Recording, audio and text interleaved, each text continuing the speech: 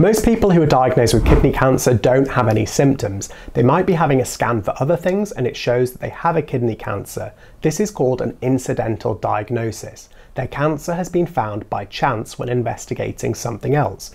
But when someone does have symptoms, these might include blood in the urine, a lump or mass in the kidney area, as well as pain in the side between the ribs and hip. This is known as the flank area. In this video, we're going to cover the potential signs and symptoms of kidney cancer in much more detail, and we'll also discuss when you need to see your doctor and what might happen when you go to visit them. So first of all, let's discuss three of the most common symptoms and signs of kidney cancer, the first being blood in the urine. So blood in the urine, which is called hematuria, is the most common symptom of kidney cancer. Now it can also be caused by other things such as infection, enlargement of the prostate or kidney stones, but it's always important to see your doctor if you see any blood in your urine. Now the blood doesn't have to be there all of the time, it can come and go, and sometimes the blood can't be seen by the naked eye, but your doctor can do a simple urine dipstick test to check for this.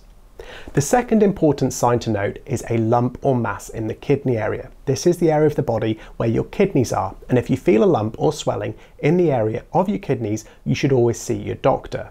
Now, most kidney cancers are too small for you or your doctor to feel, but your doctor can arrange for a scan, such as an ultrasound scan, to check for cancer. Now, the third thing to note is a pain in the side between the rib and the hip. This is known as the flank area. A pain in the side between your ribs and the hip, which is the flank, can be a sign of kidney cancer.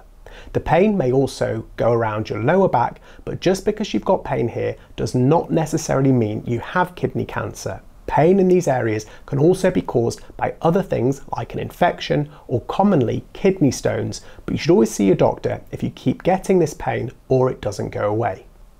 Now, in addition to these three signs and symptoms, some people have got other symptoms which can be vague. These are things like losing weight without trying to, a high temperature and very heavy sweating, tiredness, a loss of appetite, and general feeling of poor health. High blood pressure and having fewer red blood cells than normal, which is known as anemia, and it can be detected through a blood test, can also potentially be a symptom of kidney cancer. Now, these symptoms are related to the hormones that the kidneys produce, and it can cause your blood pressure to be extremely elevated. Now, it's important to note that all of these symptoms can be caused by many other conditions. Most people who've got these symptoms will not have cancer. But if you do have any of them, it's important to see your doctor. That's because if it is a cancer, it will be much easier to treat if it's diagnosed early.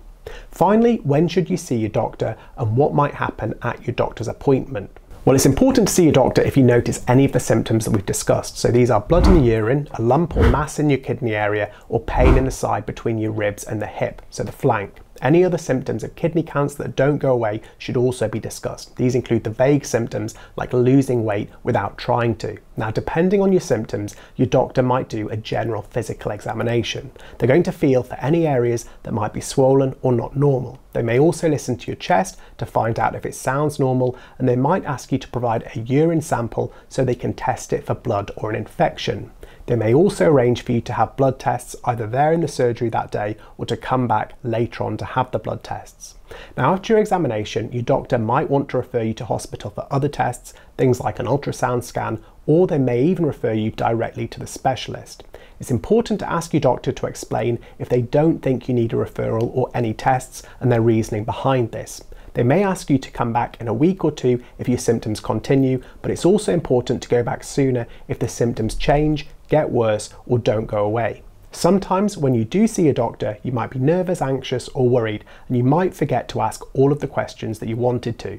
Don't worry, this is totally normal, but it might help to bring a friend or family member with you and write down some of the important questions that you want to ask. These might be things like, do I need any tests, and what will they involve? Will I find out about my results or appointments by post or telephone?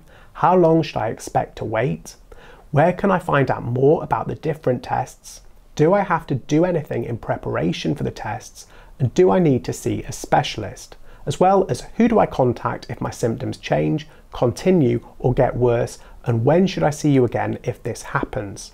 I hope you found this video informative and helpful, and if you did, please consider liking it, subscribing to the channel and sharing it with a friend or family member who you think might benefit from this. If you also want to share your own experiences or comments around kidney cancer in the comments section, please do so. This can be incredibly helpful for other people watching this video, and until next time, bye.